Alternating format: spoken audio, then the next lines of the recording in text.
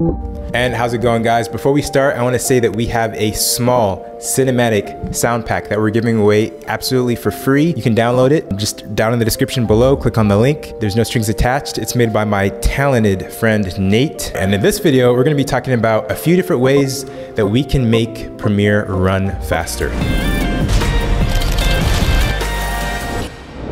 And before we start, I gotta tell you about my channel sponsor, Envato Elements. It is basically a really cool subscription service that allows you to get unlimited downloads of over 100,000 VFX packs, stock footage, royalty-free music, sound effects, Premiere Pro overlays, After Effects overlays, and effects packs. Guys, literally anything you'd want in the realm of digital products if you're a video editor. Envato Elements has all the best premium products in that regard. So check it out. It's only about $33 a month, but you can get your first month for $9 via the link below. Every subscription helps the channel, so please check it out. Let's get back into the video. Lag is extremely annoying when you're video editing. It diminishes efficiency. It limits creativity. In the perfect world, you'd have a video editing session where your playhead could slice through your footage on your timeline like butter, and you wouldn't have any stickiness or lag whatsoever. That's almost never the case though. And in this video, I want to cover ways to make Premiere run faster that's apart from the obvious. A lot of people will tell you, oh, obviously you got to get a better computer that runs faster. How about you get the latest NVIDIA hard drive for like $1,000 something bucks, the 2080 or something. I'm going to tell you how to make Premiere run faster using the software that you have, and maybe buying a few extra specific hardware items that won't kill your budget. The very first thing you can do is go into Creative Cloud and try updating Premiere. Sometimes all the glitches and the errors and the crashes that you're getting in Premiere is simply due to the fact that you haven't updated Premiere into the newest version. Number two, make sure to convert your footage to proxy files. Proxy files are identical files to your original footage,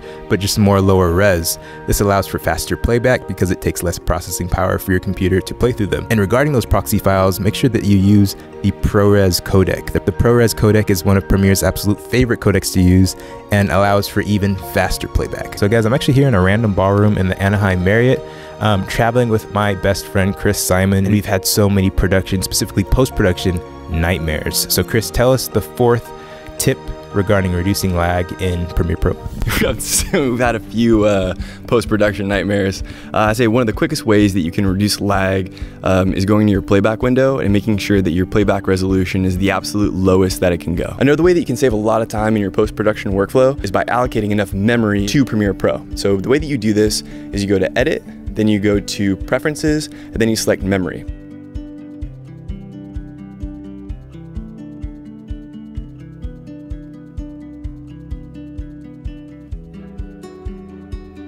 Alright guys, here's the next tip. This is something that I just figured out. I'm currently editing a music video with a bunch of red footage. I'd like you to imagine my timeline right now. I have 30 tracks of red footage stacked on top of each other. Now when you press play, obviously you're only going to be able to see the top track because the top track is covering all the other tracks below it. So what's interesting is Premiere seems to register it as if it's having to process all 30 tracks as the playhead goes through the timeline instead of just the top track that it's actually seeing. So that slows down Premiere significantly. So what you do is you just make sure you highlight all the tracks below that top track, and then you uncheck Enable, and this disables the clips. That way when you play through your timeline, Premiere is only distinguishing that top track as the track that it's having to process, and therefore your timeline will play through a lot faster. Another tip that can help you expedite your workflow is making sure that your GPU is doing some processing power, not just your CPU. Under Video Rendering and Playback, there's a renderer dropdown. Make sure you take that off of Software Only, and then select the OpenCL option or the CUDA option.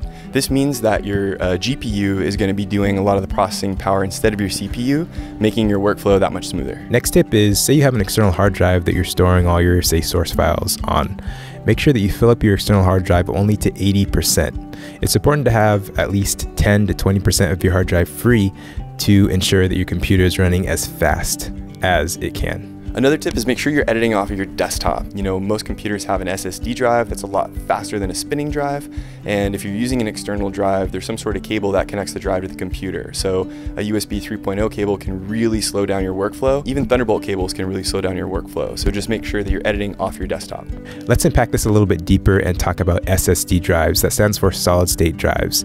Yes, we can just use the solid state drive that's always or usually inside your computer, but there are also external SSD drives that you can actually actually buy. The reason why SSD drives are always faster than your standard spinning disk drive is because it has to do with the way that your information is being accessed. An SSD drive is going to be a lot faster than a spinning disk drive because it contains absolutely no moving parts. The last thing we're going to talk about is using a USB-C cable. This is something that you can use either for an SSD drive or for a standard spinning disk drive. A lot of the time, the cable can be the bottleneck that reduces the amount of speed that the information is able to travel from your hard drive to your computer. So the USB-C cable is the absolute fastest cable you can use right now. All right, guys, thanks so much. If we missed any tips, please make sure to leave them in the comments below. It's pretty cool to be able to edit an entire project without having to worry about an incredibly annoying, laggy interface. Preach. Right?